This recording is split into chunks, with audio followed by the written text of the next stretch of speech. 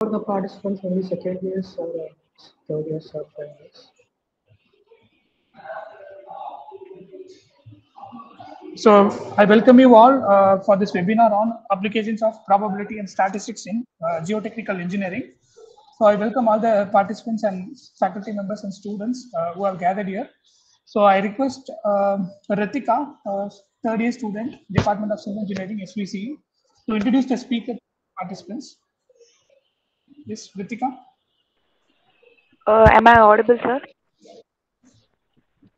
Yeah, you are audible. Am I okay?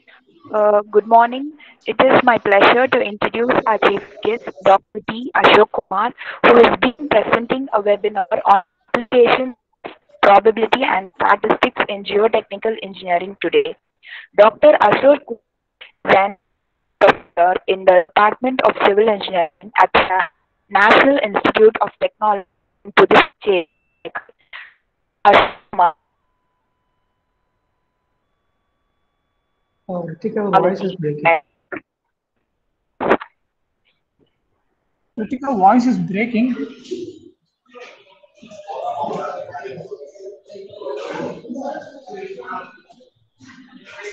No.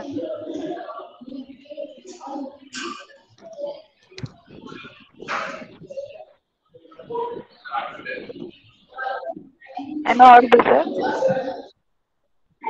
Yeah, you are audible. Continue.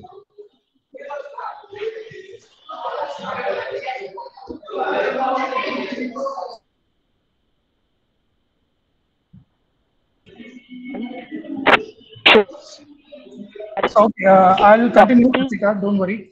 So it is my pleasure to introduce our esteemed chief guest, Dr. Ashok Kumar, who will be presenting a webinar on applications of probability and statistics in geotechnical engineering today.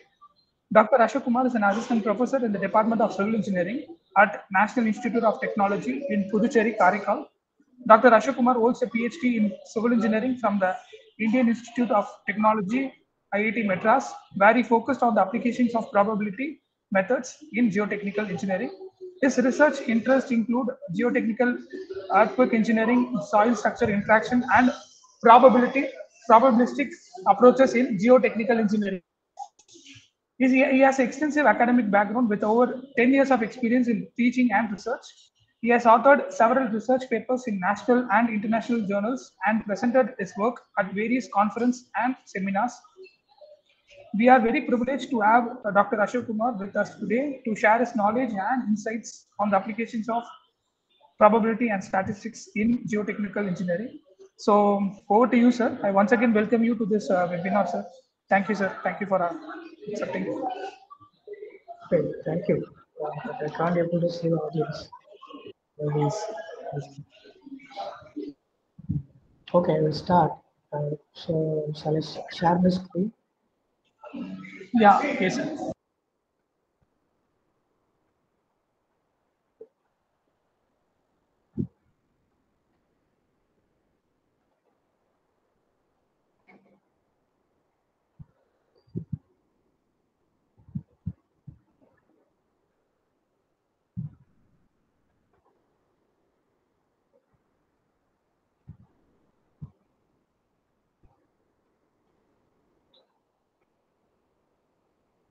Okay, well, my slides are visible to all of the students.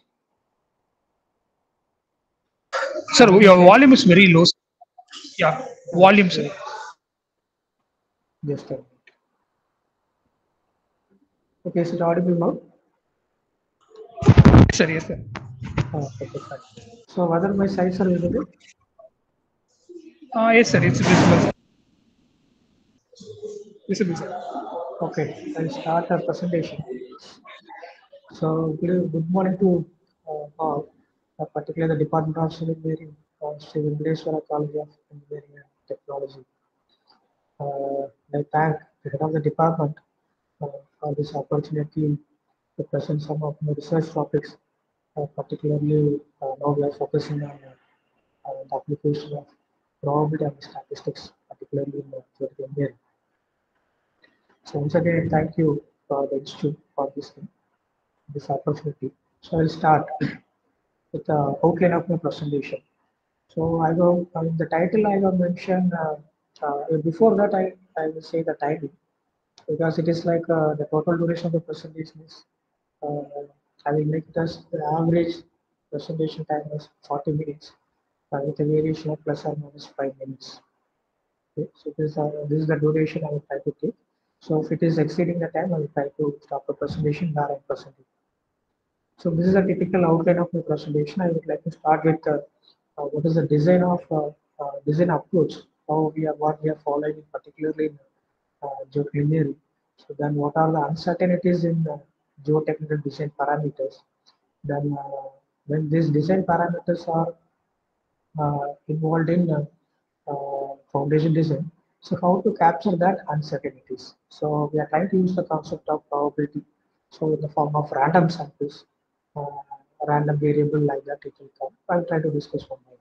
So then I will try to discuss what is the descriptive statistics, then what is probability density function, then how to fix the confidence interval, then hypothesis testing, then summary. So this is the way I would like to start my presentation. So going to the first part, I don't want to go with the conventional part of introduction, this one. And that. So this is the typical geological structure. So I hope the students from uh, second year and third year and final year, they can, sorry, particularly third year and final year, they can able to understand what is the foundation later. But I don't know the people who are in the second year. I think the after some fifth or sixth stage, I think they'll be happy when I'm presenting the concept of probability and statistics.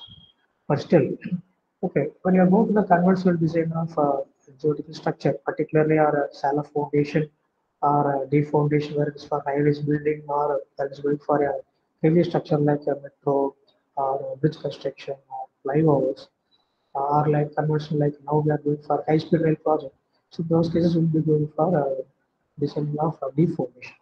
So when you're going for designing of deep formation, you'll be depending on several field tests like standard penetration test or cone penetration test or dynamic cone penetration test. So we are trying to estimate the uh, strength index value of the soil. But ultimately, from the laboratory test, we are going to arrive the design share parameter. But what are the field tests we are going to conduct? If we try to do some strength index, whether the strength is low or high, in that case, we'll try to infer. So from the field test, we will be going for a laboratory investigation.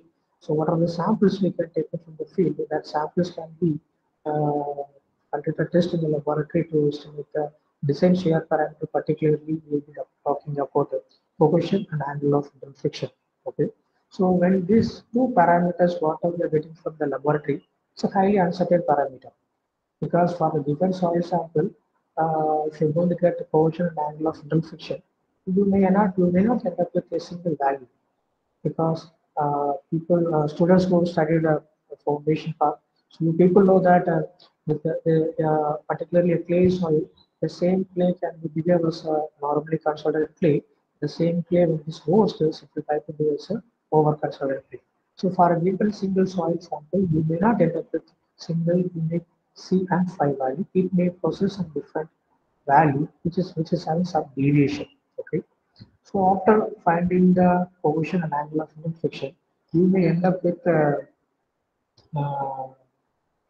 you will try to use this position and angle of inflection to estimate the bearing capacity. Okay, well, this is the typical outline I want to make where we are going to use the concept of probability and statistics. Okay.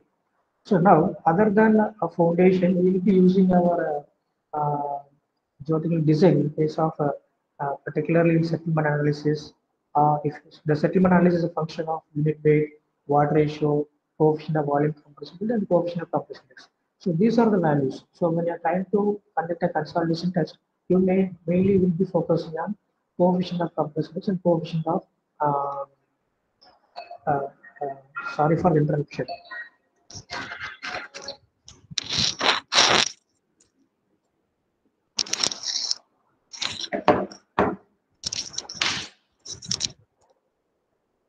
Sorry. Uh, Particularly when you're going to deal with geological applications like settlement analysis or landfill liners, um, and slope stability analysis or seepage analysis, we will be using the geotechnical design parameter, particularly with weight or watt ratio, coefficient of boiling compressibility, and the coefficient of compression index, or you can deal with the hydraulic conductivity, all those parameters. But again, I want to insist, when you're going to conduct a particular test on the given soil sample, you may not end up with single unique value. With that value will have some deviation. So that deviation we will not consider in the conventional working stress method. So that is what I want to stress again. Okay. Now these are some of the applications where we using the a single unique value for the design of geotechnical engineering structures. Okay. So now I will try to come to the conventional part. So if you want to design a foundation, mainly we'll be referring IS 6403, that is particularly for determination of bearing capacity of shallow foundation. So in that we'll be using a typical Terzaghi, Dr. Carl Terzaghi bearing capacity equation, and it is a function of angle of central friction and cohesion value. So we'll be conducting the laboratory test and we'll be getting a single portion and angle of friction value. And that value will be used in the equation and we'll be trying to calculate the allowable, just adapting some factor of safety. Okay. So whatever the uncertainties that are associated with the cohesion value and angle of friction will be taken care of by simply putting a factor of safety of some value. And this factor of safety value will range from typically is from 3 to 5, and which will make your structure as highly uneconomical. Okay, so the factor of safety of 3 and the factor of safety of 5, just imagine, uh, because you try to compare with your concrete. So it is like for steel it is like 1.15 and for concrete it is 1.5. So when it comes to a geotech part, still we are on the higher side of factor safety. That is mainly because we can't able to capture the uncertainties or deviation associated with the cohesion and angle of. So that is what I want to highlight here. The uncertainties associated with the small design plan will not be addressed when you're going to design structure in the working stress method. Okay, and so at still now in India, we are using working stress method for the foundation. But the last 2 years, IRC, that is Indian Road Congress, they started implementing limit state design method in the design of retaining wall or deep foundation or build foundation. But still, it is under the draft. It is not yet accepted for field application, but still in the draft condition. It is under verification. Maybe after some certain years, maybe 1 or 2 years, we may get the ministry design foundation, particularly for retaining wall or shallow foundation, deep foundation, well foundation. Okay. So before I want to make it further, the earlier told in case of working stress method, we will be simply using if one equation is there and you're trying to put some value and you're trying to find out the ultimate bearing capacity. That is nothing but the soil, what is the maximum load that can be soil be taken by having some factor of safety. You, but we don't know anything on what logic we are putting factor of safety of 3. Okay, so randomly you are putting some 3 or randomly you are putting some 5, but we doesn't know why we are using the factor such as 3.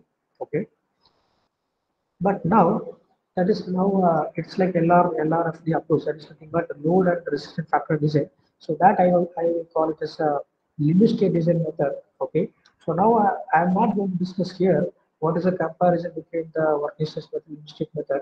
Just I want to put a highlight. So this is working stress method. This is um, limit state method. Okay, so in case of limit state method, you will not be using any factor safety. Okay, the concept of factor safety is completely eradicated in case of limit state design method. So what you will do, you will try to put some factor. Maybe if your angle of internal friction is 5, you will try to be in the equation you will be taking as 1.1. That's all. Suppose if it is a portion, uh, that is whether it is undrained portion or drained portion, you will be adding some factor 1.1 times of portion in the equation. That's all. There will be same equation, but we will not be using any factor safety for estimation of bearing capacity. We will try to add some partial factor. That partial factor is a function of coefficient of variation and standard deviation, or sorry, coefficient of variation and mean value. So that how to obtain that coefficient of variation and how to obtain the mean value, that is the primary discussion of this presentation.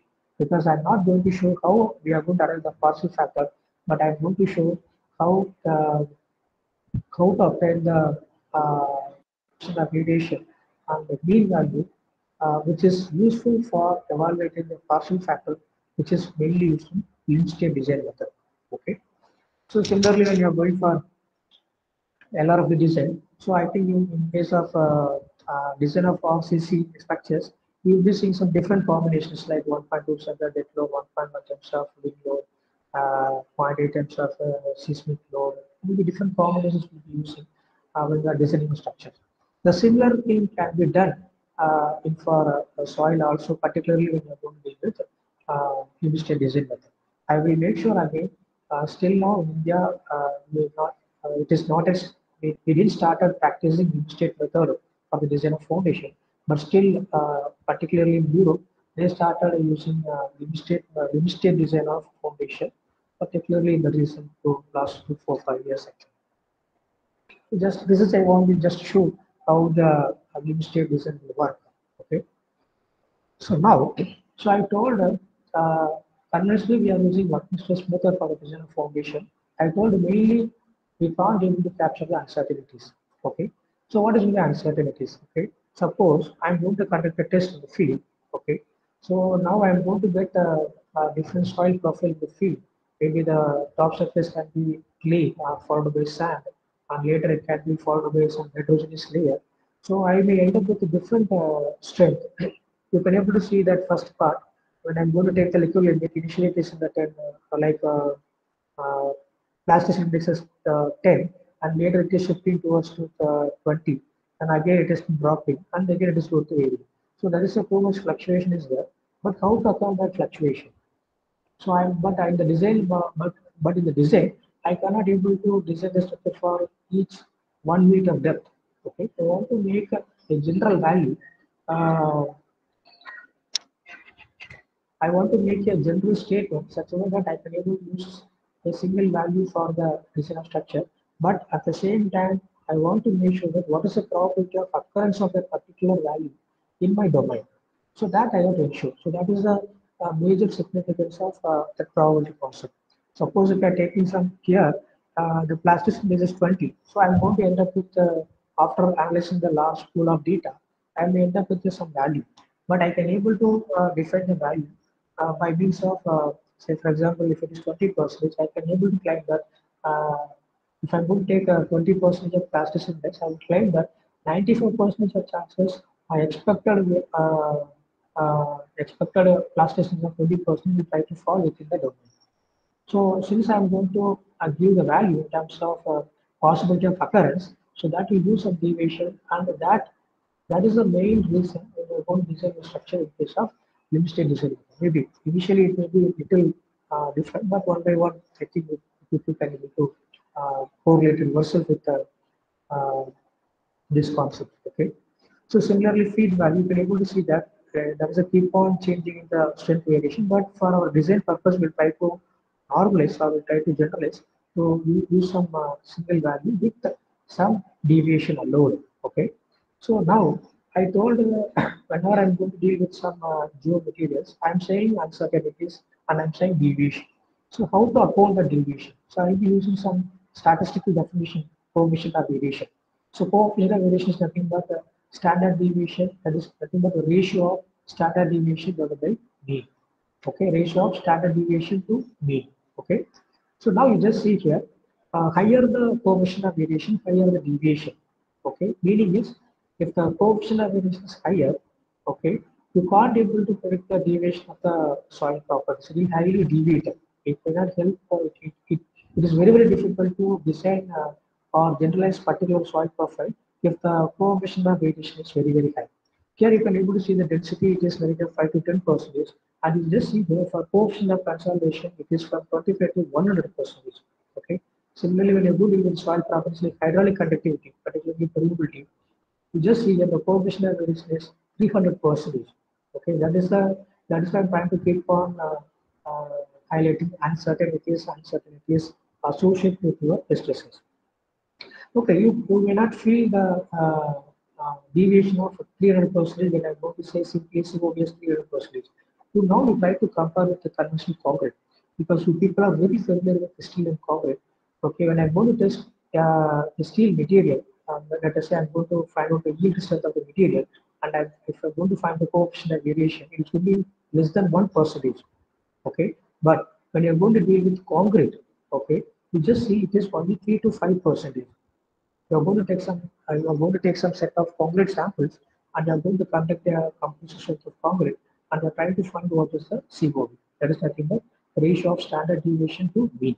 Okay, and you just see that just 3 to 5%, but you try to compare this with hydraulic conductivity. It's almost like 300, 200, 300%. So this is the highly unpredictable value. If this is the deviation which is allowed, then we'll be having a sort of confusion. What value do you use for the design of geometry structures? Okay, so that we try to uh, analyze how to reduce the deviation, how to generalize, and how to uphold the deviations in the design part. Okay, so this is the typical outline. But in the later stage, I will try to show how to find out COV with the help of statistics, particularly for our civil application. But you don't relate yourself with your geotech part. Particularly, this probability and statistics is a good tool for entire civil. But now I'm trying to relate everything with the geotech part, since I'm mostly involved in the geotech parts. Okay. So now I told there are a lot of uncertainties associated with your design soil parameters. Okay, so when I'm going to take soil from the field, okay, in the field itself, I have some lot of deviation, because if I'm going to take some three different soil profiles, I'm going to conduct some three or four SPT boreholes in the field. I may not get the same soil three after analyzing the results. I may not get the homogeneous soil profile.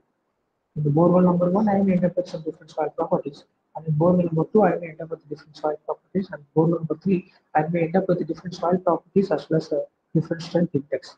But when I'm going to design structure, I will be relating in the general soil profile, so that the general soil profile will be used for the design of foundation, maybe the shallow foundation, deep foundation.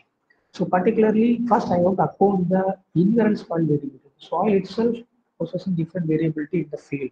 Okay, so that is called spatial variability. Spatial variability of soil is nothing but the variability of the soil properties. Sorry, with respect to the vertical direction as well as the lateral direction. That is explained.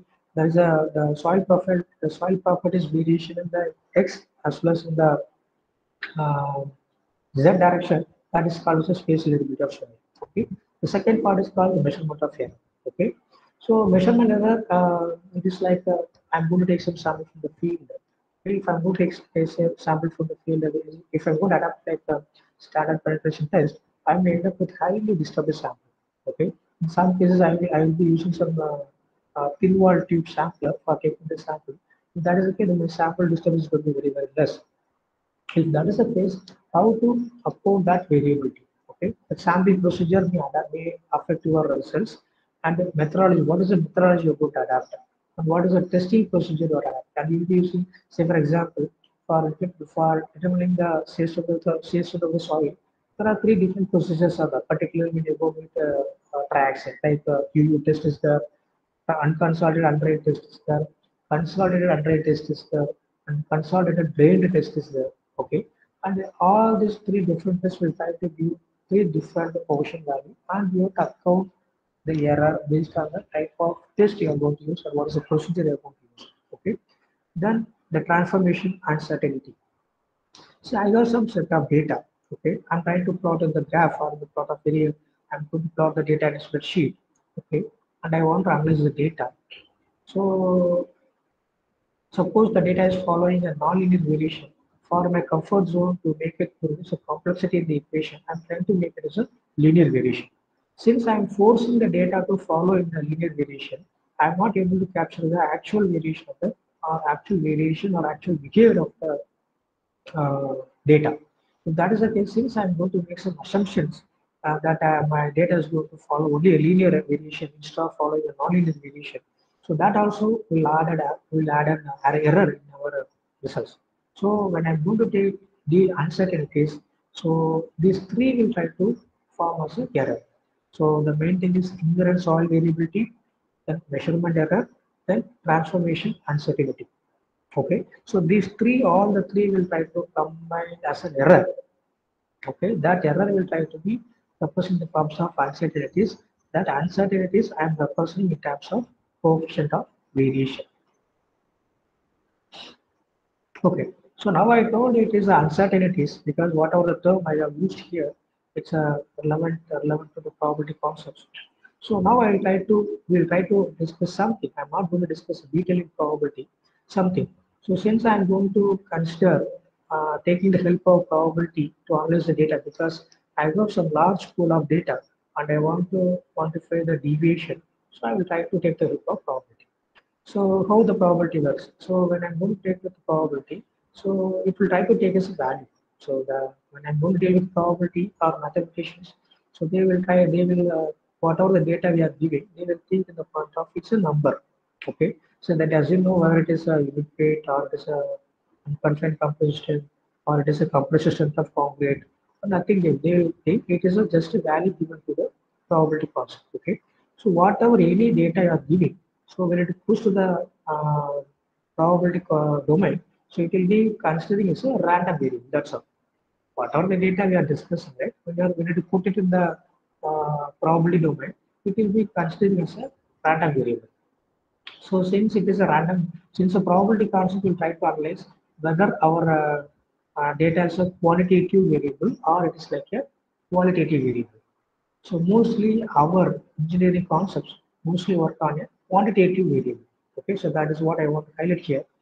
So whatever the data when you are putting in the probability domain, it will consider it is a random variable. Okay, so that random variable you have to quantify, you have to define whether it's a quantitative variable or qualitative variable. And our engineering application, particularly in civil, whether you're going to deal with geotech or structures or environmental or hydraulics, mostly we'll be dealing with uh, quantitative random variable, particularly we'll be dealing with continuous random variable. Okay, and in some cases it is discrete random variable, but I have seen most of the case almost 95% of our civil engineering data mostly will be discussed in terms of continuous random variable rather than discrete random variable. That I think it depends. It depends on thing, but mostly we'll be dealing with the continuous random variable for the analysis. So before that, to try to make to understand what because I'll be using the term population sample. Okay. So when I'm going to use the probability concept, I can't able to consider all the data for the probability analysis because collecting the data is always a money involved issue. Okay. Suppose if I want to find out the literacy rate of India, okay, I can't able to, but not India, particularly Tamil Nadu. I cannot able to go each and every corner of Tamil Nadu to collect the data such as whether this is the average literacy rate of Tamil Nadu. So what I will do, I will try to collect some data, particularly in particular domain. Maybe I will try to collect some 1,000 samples. Maybe the population is like our Tamil population is like let us say some 7 crore. I will take some the sample size of 1,000. Okay, or a sample size of 1 lakh or the sample size of 5 lakh. So I will try to take some sample and I will try to analyze what is the average interest rate of Tamil Nadu. And based on that, I will try to infer the uh, statistics of population. So whatever the data I have taken a small number of samples that I will represent a sample. So from the sample, I will try to conduct a test, statistical analysis, and from the statistical sample statistics, I will try to infer what is the actual literacy rate of population. Okay, so that I'll be in the discussion. I'll be using the term population and sample. So you try to have a uh, understand more. Okay. Okay. Now that is what I told. When I'm going to conduct a probability test or statistical test, I want to take some samples. Okay. So there are some sampling techniques are there because suppose if you're going to take some composition of concrete, so you should be aware what is the new number of samples has to be taken to make a generalized statement. Okay. For example, when you're going to test the composition of concrete, after testing the composition of concrete, let's say for example, I have taken some 10 samples. After conducting, you want to find out the deviation. Suppose if you are looking for M30 and suppose if we ended up with M30, you have to make a decision whether the M30 is accepted or not. or the input is within the permissible limit. But if you go to refer your code, they will be highlighting like if the mean values are not deviating by plus or minus 15%, you can able to accept that particular sample, right? Suppose if it is mean value, whatever value you are getting, and you are getting mean value, and if any one of the individual sample is deviating more than mean plus or minus 15%, then you are supposed to reject the sample instead of accepting that sample for construction. Okay. So now you should know how to make sampling technique. So where I would go for systematic sampling, stratified random technique, nested technique, and random technique. Particularly, I will be suggesting you go for random sampling because it doesn't have anything. So you are supposed to take random samples. After taking the random samples from the field, and if you're going to conduct and if you're going to make conclusion, it will be more relevant. But I will not say all the cases, particularly for our civil engineering applications. It will better to go for random sampling rather than systematic, all those things. Since our material is highly uncertain, the random sampling, if anything is, if you're finding the deviation, particularly in the random sampling, that is more or less would be in the safer side, even if you're going for systematic sampling or nested sampling. Okay, so now since I'm using the concept of probability, our civil engineering material, so you are supposed to know what is from the sample space and what is from the given.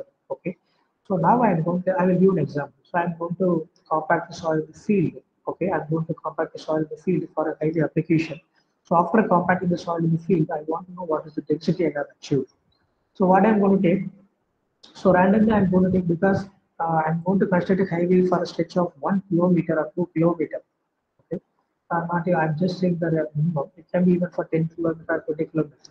I cannot take for every 1 meter sample for testing what is the average density whatever I have achieved field. Okay, so I'll be taking some random samples. Maybe for every 100 meter or every 50 meter, I will take some core sample and I will try to conduct a statistical study such a way that I will be taking some random samples. Say for example, for every 1 kilometer, I will be taking some 16 samples. Let us say. So I have taken some 16 samples. Okay, that 16 samples, it is like a sample space. Okay, in that 16 samples, what is my expected value? So that even that is suppose in that even samples I'll be looking for a density of more than, let us say, if I'm looking for the soil density or it is more than 1.3 for gram per cc. So that is nothing but my event. Okay, the sample space is nothing but what are the total samples I have considered. That is nothing but my sample space. And what is my event means what is I am looking in that sample space. Even though the sample space contains 60 number of samples, I will be looking for the unit weight which is more than 1.35. So that is called event. So whenever you are going to conduct some test, okay, you are preparing some concrete cubes for a mixed design of M40, okay. And after conducting the test, you may not all concrete cubes may not be ended up with M40. It may have some M30 or M35, M40, M50. It may be deviating we will be having some n number of results. That n number of results is nothing but your sample space, and what you are looking for M40 or you are congregate more than M35, it is called even. Okay, so now that your occurrence, that is occurrence of your expected value from the sample space, is nothing but your even. Okay, so that you have to get the probability. So after getting the even, you can able to define. So there are chances of 90% of chances my expected value will be more than M40, or you can able to define only 50% of chances my expected value of M40 will be more than expected value of grade will be complete value will be more than M40. Like that, you can able to quantify the results in terms of confidence level. You can able to say the results confidence, and you can based on the results either you can able to accept or you can able to reject the slab. Sure. Now, so what I told is a probability concept. So if you try to analyze the sample as a random variable, and if you try to convert the random variable into sample space and even, and you try to do some results. So before going to the next level of probability, we should know what is the descriptive statistics. So descriptive statistics is nothing but I have some set of data. Okay, I have conducted some data. Okay, I have conducted some unconfined composition of soil. Okay, for the given some 20 set of data, I do not want any probability concept. Just I want to know whether my results are closely associated or it is deviating too much. Okay, so I'll be taking the help of mean, that is nothing but averaging the value. Then we'll be taking the help of standard deviation, variance, and coefficient of variation. So here you can able to find out. Okay, so if I'm going to find out the variance, that is nothing but a summation of I is equal to 1 at the end. Xi minus x bar. X bar is nothing but mean. Okay, and that is nothing but a arithmetic mean, that is our taking average value, and xi is nothing but individual value whatever we are getting from the unconfined publication test. Okay, and divided by n. Okay, so that is the thing. Suppose if it is a population, you will be using n, and suppose if it is a sample, you will be using n minus 1, you will not be using n. To make it clear, that is the main difference. Suppose if you are taking the, if you are analyzing the results of sample, okay, here you are supposed to put xi minus x bar whole square divided by n minus 1. Suppose if you are analyzing the population data, okay, then it is like x by xi minus x bar whole square divided by n. That is the difference you have to understand. Okay, so now as I told, coefficient of variation is nothing but standard deviation divided by mean. And now I think you can able to understand what is this coefficient of variation. I have some set of data, and I'm going to take the average value, and this is the formula for standard deviation. Now I'm trying to whatever the value I'm going to get, I'm just substituting, and I'm just relating the standard deviation and mean. So standard is nothing but, sorry. So how much my tested value is deviating from the mean value. So it is like 20 to 50% or 5 to 15%. But this, with help of descriptive statistics, you are not supposed to generalize the value. Suppose I are testing here, and if any other person is, suppose I'm testing some samples at MIT, and some people are testing samples at the Sriperumbudur College of Engineering, and we both may not end up with the same coefficient of variation. Okay, that is what descriptive statistics will try to compare. But if I'm going to quantify the coefficient of variation with the probability concept, if I'm going to get the coefficient of 10%, the people who are working, people who are conducting testing SVC also, they are also supposed to get the coefficient of variation 10%. So that is the advantage of probability concept. But with the help of descriptive statistics, you are not supposed to generalize a statement. You can't able to make claim that others also will get the same deviation. That's what I understand. So without taking time, we will try to go for the next topic, that is probability distribution. Okay. So now again we'll try to come back to the probability concept, but now we'll be using the random variable. Yes, because earlier case I told we'll be considering whatever the value of putting, that is a random variable. But here we'll be including mu, that is the mean and standard deviation as the part of probability distribution. Okay, in that case, whatever the data you are told, I have some set of unit data density of the compact of the soil, and I'm trying to plot the graph, and I found that you can able to see here it is trying to follow a approximate the normal distribution curve. It is nothing but a bell-shaped curve. You people are well known about the bell-shaped curve. Particularly if all the data are uniformly distributed, it may try to follow a normal distribution or bell-shaped curve. Okay. So now, what is the concept of probability? Okay. So now when I'm going to plot the probability density function, that is nothing but probability distribution. Okay. So the midpoint will try to represent the mu, that is nothing but population mean, and the spread, and the spread is whatever it is spreading, that will be represented by means of standard deviation. Okay. So what is the help of this one? Okay, one is just simply plotting the probability density function. How it is going to help us? Okay. So here it is this is the way it is going to help us. Here you just see here, this is the mean value. Whatever the samples are tested, it is the average mean value, and it is a spread. Okay. Suppose if you are taking mu plus 1 times of standard deviation, mu plus or minus 1 times of standard deviation, you can claim that 68% of probability of chances your expected mean value will try to fall within this region.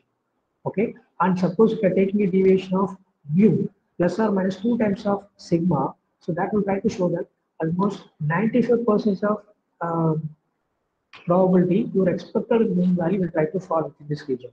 And if you are taking mu plus 3 times of sigma, 3 times of standard deviation, then you can claim that 99% of chances your expected mean value will try to fall within this region.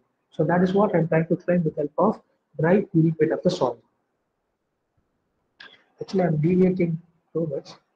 I'll try to fast. So for my given set of data, so I have used unique weight of the soil as a random variable, and I try to find what is the appropriate normal distribution. Okay. So my sample data may not follow the normal distribution, and some data may follow uniform distribution or log normal distribution. Particularly in selling application, mostly we will be dealing with normal distribution or log normal distribution. Okay, there are some other distributions also there you can try to explore. Exponential distribution, geometric distribution, gamma distribution, variable distribution, beta distribution. So for a given our random variable, even if it's for the composition of concrete, or movement of the soil, or wide ratio of the soil, or unconfined composition of the soil, that will be considered as a random variable. That random variable, when we're trying to find out what is appropriate probability distribution function, it may take any type of distribution. It is not necessary it has to follow the normal distribution. Either it can take normal distribution or log normal distribution. Okay, but in most of our civil application, it will be like normal distribution as the most cases. Even if you go to refer your concrete code or you can refer your IRC, Indian Road Congress Manual, mostly they will be describing the deviation of your material testing in terms of normal distribution, not in terms of log normal distribution. But in most of the cases, in case of geotechnical engineering, we will be ended up with a log normal distribution instead of normal distribution.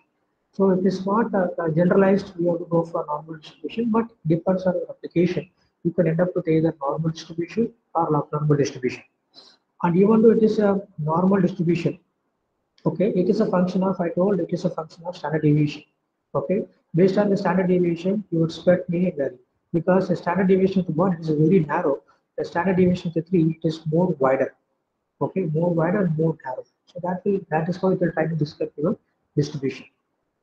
So, but now, when I'm going to use standard normal distribution, okay, since it is a function of sigma, then for each and every distribution I have to take the of probability, otherwise I have to go for integrating the values to get the what is the percentage of my expected mean. Okay, in that I want to make it simplified. I'm trying to convert my normal distribution into standard normal distribution such a way that here in case of normal distribution, my uh, my normal distribution function of sigma, okay, mu is having some value and sigma is having some value. When I'm converting my normal distribution into standard normal distribution, my mu b becomes 0 and standard deviation becomes 1.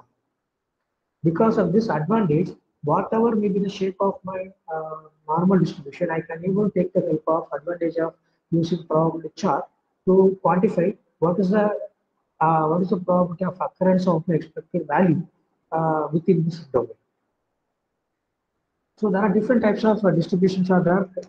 One is like a Z distribution and T distribution. Okay, but you have to for your given set of sample, you have to decide. We have to decide where I have to follow Z distribution or T distribution. Okay, but still that common uh, inference between common thing between the Z distribution and T distribution is your population parameter distribution is normal distribution. Suppose if your population is following a normal distribution, then you can able to take the help of t-test when your sample size is very, very small. Because we need some new number of samples to justify or to get appropriate probability distribution function or probability density function. But suppose we do not have that much number of samples, it is much more costly. Particularly, just take just a medical field, it is very, very difficult to get uh, samples. It is very costly. Okay, then with limited number of samples, we are supposed to end up with what is appropriate probability distribution function.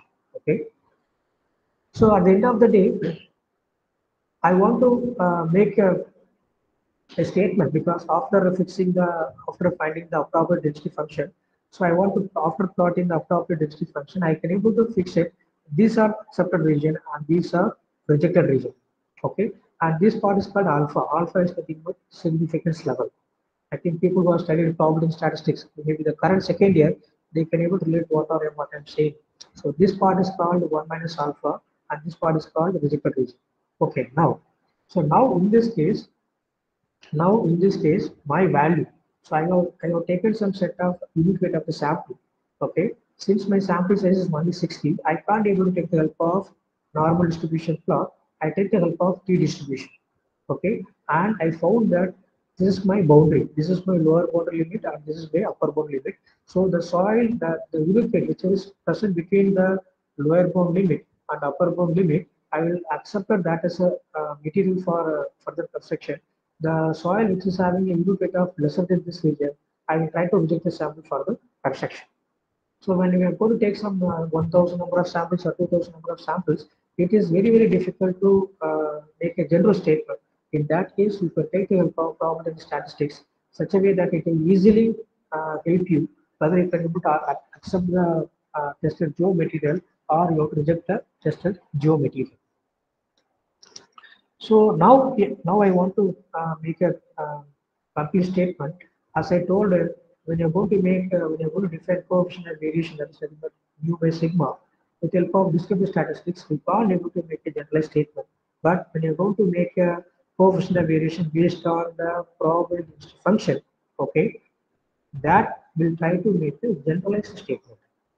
So after plotting the appropriate density function, and from that, if I'm trying to find out what is the mu and what is sigma, okay, so that part will be helpful in making a generalized statement such a way that if I'm going to test the material in the NIT Puducherry and the people in HVC also will get the same deviation. So that is called generalization. So that is what probability density function will do. And as I told, the coefficient variation, when you're going to take the help of probability density function, it is a function of alpha. Okay, when you're going to report the coefficient of variation, you have to report alpha. What is alpha you have considered? Whether it is 10% or 5% or 1%. So that is what you have to consider when you go to define coefficient of variation after performing the probability density function. Okay, but this part I don't want to discuss because I have exceeded the time. Okay, I want to summarize in a smaller way. So statistics is a mathematical tool to analyze a large pool of data and to infer the behavior of population from the representative sample. As I told, when you're going to have some, if you're going to construct a building, you'll be using some types of concrete. Okay, for each and every case, you can't be able to test the composition of concrete. If you will be taking some new number of cubes, so that will be considered as a sample. From the sample, we'll try to infer that whatever the concrete is constructed in the building will also have the same of the system. Okay, and statistics is a systematic tool could be used to a systematic tool can be used based on the availability of the samples. Okay, the sample size plays a major role. Whether you're going to the sample size of 30 or the sample size of 20 or sample size of 50, that sample size plays a major role. Based on your sample size, your data may deviate. So to ensure that you are taking sufficient sample size, always you have to take what is appropriate distribution. You have to go with the Z distribution or P distribution or F distribution.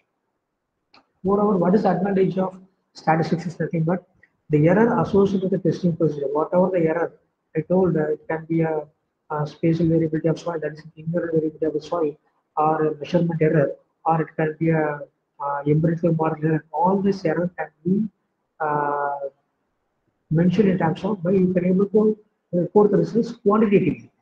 This much percentage of error is contributed from measurement error.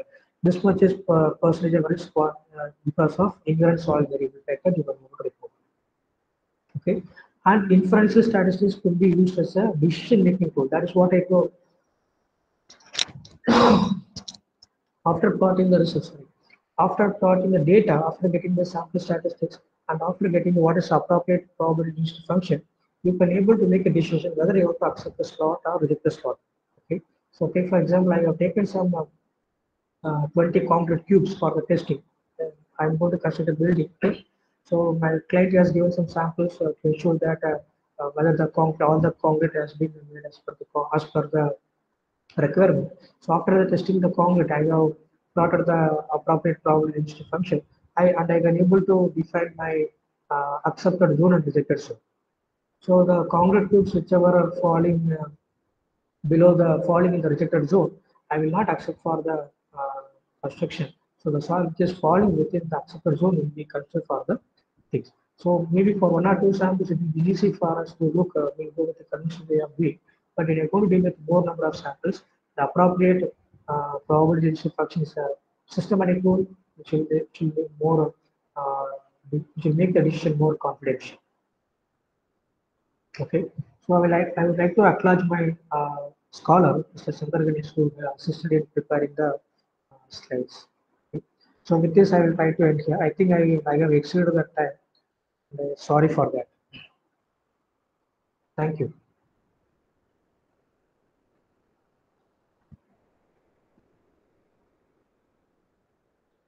Thank you. Is it audible, sir? Yeah, it is audible. So thank you so much, sir. Yes, yes. Any doubt is there? Any doubts from the student side or academic side?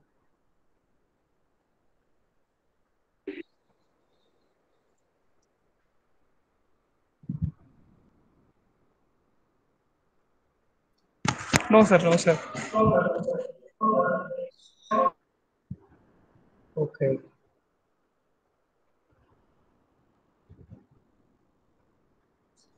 So thank you for accepting the invitation, sir. Thank you once again. So I'll inform our HOD, sir. Okay. Okay. So Okay. thank you, sir. Thank you. Thank you.